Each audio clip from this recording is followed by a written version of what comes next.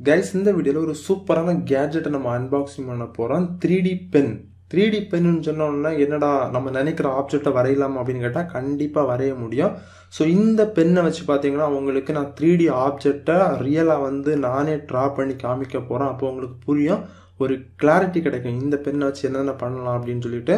3D printer எல்லாருமே கேள்விப்பட்டிருப்பீங்க. உங்களுக்கு பிடிச்ச ஃபேஸ், அதாவது ஒரு சாஃப்ட்வேரில் நீங்கள் உங்கள் ஃபேஸை டிசைன் பண்ணீங்க அப்படின்னா நீங்கள் பிரிண்ட் கிளிக் பண்ணும்போது அந்த 3D பிரிண்டர் பார்த்தீங்கன்னா ஆட்டோமேட்டிக்காக உங்களோட ஃபேஸை ட்ரா பண்ணி கொடுக்கும். பட் இந்த 3D பென்னால் பார்த்தீங்கன்னா இப்போ நம்ம அன்பாக்சிங் பண்ண போகிற இந்த 3D பென் பார்த்தீங்கன்னா உங்களுக்கு பிடிச்ச ஆப்ஜெக்ட்டை நீங்கள் மேனுவலாக ட்ரா பண்ணிக்க முடியும். இப்போ இந்த 3D பென்னை நம்ம அன்பாக்சிங் பண்ணலாம். பாக்ஸோட ஃப்ரண்டில் பார்த்தீங்கன்னா டீட்டெயில்ஸ் எல்லாமே சூப்பராக கொடுத்துருப்பாங்க, நீங்களே பார்க்குறீங்க. இப்போ நம்ம பாக்ஸ் ஓப்பன் பண்ணிக்கலாம். பாக்ஸுக்குள்ளால ஃபிலமெண்ட் கொடுத்துருக்காங்க. அதாவது நம்ம அந்த 3D பென் வச்சு ட்ரா பண்ணும்போது மெட்டீரியல் வேணும். ஸோ அந்த மெட்டீரியல் கொடுத்துருக்காங்க. நெக்ஸ்ட் புக்லெட் கொடுத்துருக்காங்க, இன்ஸ்ட்ரக்ஷன் இந்த மாதிரி எல்லாம் பண்ணணும் அப்படின்னு கொடுத்துருப்பாங்க. நானே உங்களுக்கு எக்ஸ்பிளைன் பண்ணுறேன். தென் ஒரு பவர் அடாப்டர் கொடுத்துருக்காங்க. தென் ஒரு ஸ்டாண்டு கொடுத்துருக்காங்க. நம்ம 3D பென் வச்சு ட்ரா பண்ணும்போது திடீர்னு நம்ம கீழே வைக்க முடியாது. ஸோ அதை வைக்கிறதுக்கான ஒரு ஸ்டாண்டு கொடுத்துருக்காங்க. ஃபைனலாக நம்மளுடைய 3D பென் இருக்குது. அதை நம்ம கவர்லேருந்து வெளியே எடுத்துடலாம். நீங்களே பார்க்குறீங்க. பார்க்குறதுக்கு ரொம்ப காம்பேக்டாக பெரிய அளவில் எல்லாம் இல்லை. இப்போ 3D பிரிண்டர் அப்படின்னு சொல்லும்போது பெரிய சைஸில் இருக்கும்.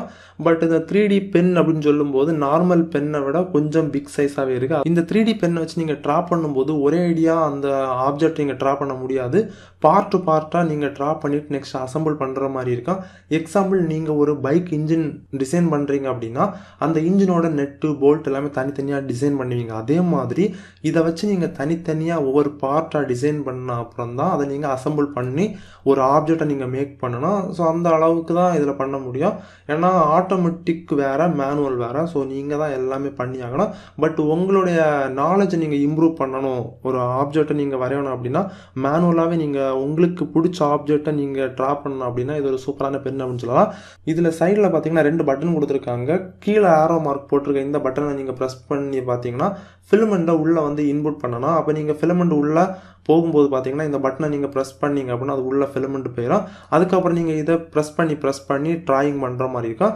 அதுக்கப்புறம் உங்களுக்கு ஃபிலமெண்ட்டை மாற்றணும், வேறு மெட்டீரியல் போடணும் அப்படின்னா இந்த ஆரோ மார்க்கை கிளிக் பண்ணுங்கள். மேலே நோக்கி இருக்கிற ஆரோ மார்க்கை இதை நீங்கள் கிளிக் பண்ணிங்க அப்படின்னா ஃபிலமெண்ட்டை வெளியே தள்ளும். ஸோ அதுக்கப்புறம் நீங்கள் வேறு ஃபிலமெண்ட்டை போட்டு யூஸ் பண்ணிக்க முடியும். தென் ஒரு சின்னதாக ஒரு டிஸ்பிளே கொடுத்துருக்காங்க. அதில் ஒரு 2 பட்டன் கொடுத்துருக்காங்க, மேலே கீழே அப்படின்னு சொல்லிட்டு. டாப்பில் பார்த்தீங்கன்னா பவர் சப்ளை கொடுக்கறதுக்கான ஒரு போர்ட்டு. தென் பக்கத்தில் பார்த்தீங்கன்னா மெட்டீரியலை உள்ள இன்புட் பண்ணுற ஒரு சின்ன ஒரு ஹோல் கொடுத்துருக்காங்க. இப்போ நான் ஒரு 3D டிராயிங்கை வரைய போகிறேன். நம்ம மெட்டீரியலை தனியாக எடுக்கலாம். இந்த மெட்டீரியல் பார்த்தீங்கன்னா PLA ஃபிலமெண்ட் அப்படின்னு சொல்லுவாங்க. ஸோ ஃபிலமெண்ட்லேயே பார்த்தீங்கன்னா 2-3 டைப் இருக்குது. இப்போ நம்ம இதில் யூஸ் பண்ண போகிற ஃபிலமெண்ட் பார்த்தீங்கன்னா PLA. இந்த 3D பிரிண்டரில் பார்த்தீங்கன்னா இந்த 3D பென்னில் பார்த்தீங்கன்னா 2 ஃபிலமெண்ட் மட்டும்தான் யூஸ் பண்ணிக்க முடியும். அந்த டிஸ்பிளேல கொடுத்துருப்பாங்க, நான் உங்களுக்கு காமிச்சு தரேன். A65 அப்படின்னு ஒரு மோடு கொடுத்துருக்காங்க, PLA அப்படின்னு ஒரு மோடு கொடுத்துருக்காங்க. இப்போ நம்ம கிட்ட இருக்க மெட்டீரியல் பார்த்தீங்கன்னா PLA மெட்டீரியல். அதனால அந்த PLA மோடுக்கு நீங்கள் சேஞ்ச் பண்ணிக்கோங்க. சேஞ்ச் பண்ணிவிட்டு இந்த நம்மக்கிட்ட இருக்க PLA மெட்டீரியலில் அந்த மேலே டாப்பில் சின்னதாக ஒரு ஹோல் இருக்குது. ஸோ அந்த ஹோல் வழியாட்டு நீங்கள் இந்த மாதிரி உள்ளே விட்டுக்கோங்க. உள்ளே விடும்போது அந்த கீழே உள்ள ஆரோ மார்க்கை ப்ரெஸ் பண்ணிக்கோங்க. அப்போ தான் பார்த்தீங்கன்னா இந்த ஃபிலமெண்ட் உள்ளால சக் பண்ணி இழுத்துக்கும். நீங்கள் ட்ராயிங் பண்ணிட்டு இருக்கும்போது அதை கீழே வைக்கிறதுக்கு பதிலாக இந்த ஸ்டாண்டில் நீங்கள் இதே மாதிரி வச்சுக்க முடியும். இப்போ நம்ம ட்ராயிங் பண்ண ஸ்டார்ட் பண்ணலாம். நெட்லேருந்து பார்த்தீங்கன்னா நான் பிரிண்ட் அவுட் எடுத்திருக்கேன். இதே மாதிரி நீங்கள் கூகுளில் சர்ச் பண்ணிக்கோங்க. 3D டிராயிங்ஸ்ன்னு சர்ச் பண்ணிக்கோங்க. ஓகே, 3D பென் டிராயிங்ஸ்ன்னு இந்த மாதிரி நீங்கள் சர்ச் பண்ணிங்க அப்படின்னா உங்களுக்கு ரெடிமேடாக இந்த மாதிரி நிறைய டிராயிங்ஸ் கிடைக்கும். அதை நீங்கள் பிரிண்ட் அவுட் எடுத்து ஃபஸ்ட்டு இதை ட்ரா பண்ணி கற்றுக்கோங்க. அதுக்கப்புறம் உங்களுடைய ஓன் கிரியேட்டிவிட்டியில் நீங்கள் ட்ரா பண்ணிக்க முடியும். பார்ட்டாக ட்ரா பண்ணி நீங்கள் அசம்பிள் பண்ணிக்க முடியும். ஸோ உங்களுக்கு நான் இப்போ காமிக்கிறதுக்கு ஒரு பிரிண்ட் அவுட் நான் எடுத்திருக்கேன். ஈஃபில் டவரை பிரிண்ட் அவுட் எடுத்திருக்கேன். இதை நான் பார்ட்டாக ட்ரா பண்ணிக்க போகிறேன். ஃபஸ்ட் நான் இந்த பார்ட்டை ட்ரா பண்ணிக்க போகிறேன். ஸோ ட்ரா பண்ணுறதுக்கு இந்த கீழே உள்ள ஆரோ மார்க்கை நீங்கள் கிளிக் பண்ணிங்களா அப்படின்னாலே போதும், உங்களுக்கு ஃபிலமெண்ட் வெளியே வந்துடும் மெல்ட் ஆக்கி. ட்ரா பண்ணி முடிச்ச அப்புறம் அதை அப்படியே இலக்கி எடுத்துக்கோங்க தனியாட்டு. ஸோ இப்போ நம்ம எடுத்த பார்ட் பார்த்தீங்கன்னா ஜஸ்ட் 2D வியூவில் தான் இருக்குது. இதை நம்ம 3D வியூக்கு கொண்டு வரணும் அப்படின்னா இதே மாதிரி 4 ஆப்ஜெக்ட் நம்ம வரையணும். இப்போ நம்ம 1 மட்டும் தான் ட்ரா பண்ணி வச்சுருக்கோம். இதே மாதிரி இன்னும் நம்ம 3 வரையணும். ஸோ இப்போ பார்த்தீங்கன்னா நான் டோட்டலாக 4 வரைஞ்சிட்டேன். நீங்களே பார்க்குறீங்க. 4 வரைஞ்சி 4 தனியாக இலக்கி எடுத்துட்டேன். இனி பார்த்தீங்கன்னா இதை நம்ம அசம்பிள் பண்ண போகிறோம். இந்த மாதிரி நம்ம ஈஃபில் டவர் எந்த பேஸில் இருக்கும் அதே மாதிரி வச்சுட்டு நான் இப்போ அசம்பிள் பண்ண போகிறேன். ஸோ இந்த மாதிரி வச்சுட்டு அதே 3D பென்னை வச்சு பார்த்தீங்கன்னா நான் ஒட்டுறேன். நீங்களே பார்க்குறீங்க. அதை ப்ரெஸ் பண்ணிங்கனால அதில் ஃபிலமெண்ட் வரும். அதை இந்த மாதிரி வச்சு ஒட்டிக்கோங்க. இதே மாதிரி எல்லாத்தையும் கரெக்டாக அதில் வச்சு இந்த மாதிரி நீங்கள் ஒட்டினீங்க அப்படின்னா ஃபைனல் அவுட்புட் நீங்களே பார்க்குறீங்க எவ்வளவு சூப்பரான ஒரு ஆப்ஜெக்ட் கிடச்சிருக்கு அப்படின்னு 3Dயில். தென் அந்த பேப்பரில் பார்த்தீங்கன்னா இன்னொரு பாக்ஸ் இருக்குது. இந்த பாக்ஸ் எல்லாமே நான் ட்ரா பண்ணுறேன். ஸோ எல்லா பாக்ஸையும் நான் உங்களுக்கு சொன்ன மாதிரி ஃபாஸ்ட்டாக ட்ரா பண்ணிக்கோங்க. ட்ரா பண்ணி முடிச்ச அப்புறம் அந்த பெரிய இதை நான் பாக்ஸாக எடுக்கிறேன்.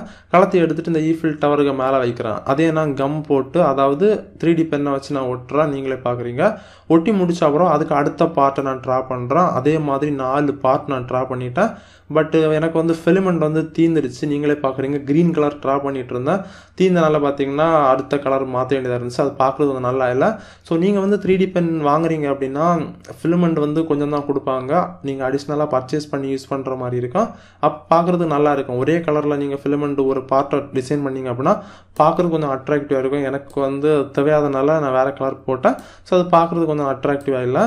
ஸோ இந்த மாதிரி பண்ணிவிட்டு அதே நான் பார்த்தீங்கன்னா அதில் போட்டு ஒட்டுறேன். தென் அதுக்கு மேலே அதுக்கு அடுத்த பாக்ஸ் வைக்கிறேன். அதே மாதிரி நெக்ஸ்ட் பார்ட்டை வந்து ட்ரா பண்ணுறேன். ட்ரா பண்ணி 4 பார்ட்டு ட்ரா பண்ணி அதே நான் ஒட்டுறேன். இப்போ நீங்களே பார்க்குறீங்க ஓரளவுக்கு ஃபைனலாக ஒரு சூப்பரான அவுட்புட் கிடச்சிருக்கு. ஒரு ஈஃபில் டவர் மாதிரி ரியலாக இல்லை அப்படின்னாலும் ஓரளவுக்கு என்னால் முடிஞ்ச அளவுக்கு சும்மா ட்ரா பண்ணியிருக்கேன். இது என்னுடைய ஃபஸ்ட்டு 3D ஆப்ஜெக்ட் அப்படின்னு சொல்லலாம். நான் ஓனாக மேக் பண்ண நீங்களே பார்க்குறீங்க. ஸோ இதே மாதிரி நீங்களும் கண்டிப்பாக மேக் பண்ணிக்க முடியும் அப்படின்னு சொல்லலாம். ஸ்டார்டிங்கில் இது மாதிரி நான் வரைஞ்ச மாதிரி கொஞ்சம் மொக்கையாக தான் இருக்கும். போக போக நீங்கள் ப்ராக்டிஸ் பண்ண ரொம்ப நல்லா இருக்கும். ஸோ முக்கியமாக பார்த்தீங்கன்னா உங்கள் வீட்டில் கிட்ஸ் இருந்தாங்க அப்படின்னா இந்த மாதிரி 3D ஆப்ஜெக்ட் வரைய ஆர்வமாக இருந்தாங்க அப்படின்னா கண்டிப்பாக அவங்களுக்கு நீங்கள் இதை வாங்கி கொடுக்கலாம். ஏன்னா ஒரே ஐடியா நீங்கள் 3D பிரிண்டர் வாங்கி கொடுக்க முடியாது. 10,000 ரூபா 15,000 ரூபா ஆகும். இந்த மாதிரி ஒரு 3D பென் நீங்கள் 1300 1500 சம்திங்கில் இருக்கனால நீங்கள் ஈஸியாக வாங்கி கொடுத்துக்க முடியும். அவங்களும் அவங்களுக்கு மைண்டில் என்ன ஆப்ஜெக்ட் இருக்கோ அதை வந்து 3Dயாக வந்து வரைஞ்சி அவுட்புட் எடுப்பாங்க. ஸோ நான் வந்து ஒரே ஒரு ஆப்ஜெக்ட் மட்டும் தான் வரைஞ்சேன். இதே மாதிரி நிறையா மாடல்ஸ் வந்து உங்களுக்கு கூகுளில் கிடைக்கும். அதை எடுத்து நீங்கள் பிரிண்ட் அவுட் எடுத்து அதிலே நீங்கள் ட்ரா பண்ணிக்க முடியும் ஸ்டார்டிங்கில். இப்போ உங்களுக்கு ஓரளவுக்கு புரிஞ்சிருக்கும் இந்த 3D பென்னை எப்படி யூஸ் பண்ணுறது அப்படின்னு. இந்த 3D பென்னா என்ன அப்படின்னு. இந்த 3D பென்னை நீங்கள் பர்ச்சேஸ் பண்ண அப்படின்னா லிங்க் வீடியோ கீழே கொடுத்துட்டு செக் பண்ணி பாருங்க. ஓகே, உங்களுக்கு வேறு ஏதாச்சும் டவுட்ஸ் இருந்ததுன்னா கண்டிப்பாக கமெண்ட் பண்ணிக்கோங்க. கண்டிப்பாக நான் உங்களுக்கு ரிப்ளை பண்ணுறேன். மீண்டும் ஒரு அசத்தலான வீடியோவில் சந்திப்போம். Madurai bye bye.